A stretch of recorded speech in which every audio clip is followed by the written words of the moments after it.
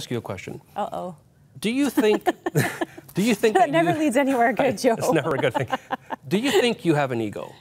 Oh, that's one of those questions where whatever you say is going to be the wrong answer. I think the truth is, like, yeah. If you say, no, I'm so humble, well, then you have an ego. And if you say that I do have an ego, you're going to sound like kind of a jerk. But I do think we all in some place have ego, or I think another word for that would be pride, right? At different times in your, I don't know, my life, spending time with God is so great because he's like, you see that little thing right over there? I like to call that pride. You need to deal with that. It's like, oh.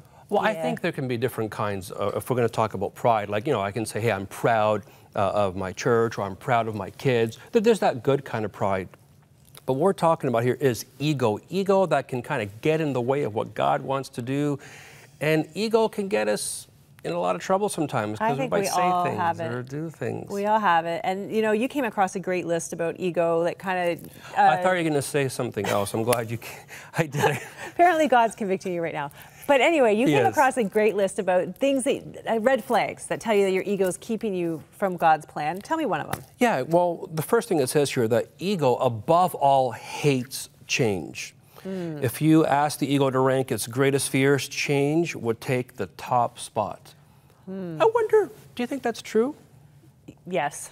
Okay, yeah, why? I do. Why? I think that sometimes we don't want to trust God. We just want our comfort zones and the way that we want it, right? And when you talked in the first half about surrender, that's sometimes surrendering to God's plan, doing what you don't want to do, doing the thing that's scary and risky. That's about laying down your pride too, and being willing to fail or be scared or have a hard life in some ways sometimes. Okay, well, the ego also minimizes sins of the heart and focuses on sins of the flesh. We'll say, well, I don't have sexual sin. I don't have this big sin, so therefore I'm okay.